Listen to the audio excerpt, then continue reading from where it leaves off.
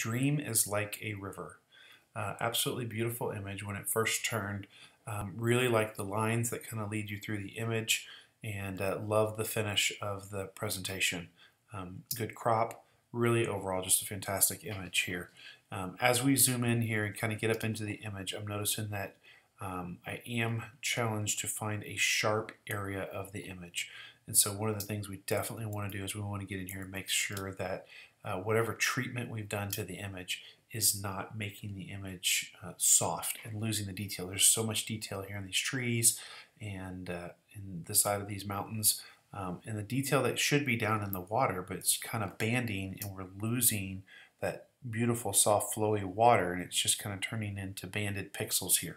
And so careful a little bit on that treatment. Watch the highlights here in the clouds. We really want to bring that detail back in here so that we can just kind of maintain all that detail that was captured and be able to present it to the judges here.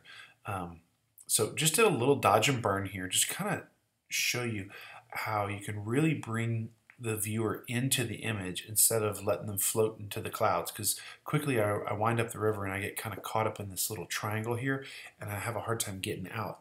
But by just simply burning this in and bringing it down, I'm able to kind of just enjoy what goes on through all of this. Open up some of your shadows a little bit. Obviously I would really not do that with a dodge and burn. I'd do that with your raw file as you piece it together, but really bring all that information in here. And of course, once we dodge and burn the sky, it really accentuates where there's no detail in these clouds. And so bring all that in. Worst case scenario, do a little clone and stamp. Careful with that. Actually, I don't know if I'd clone and stamp, but I'd do a little content aware fill or something to just kind of bring in that detail, bring in all those beautiful poofy clouds into full range here, and then really help that viewer enjoy it by getting rid of some of the smudging effect that's going on here.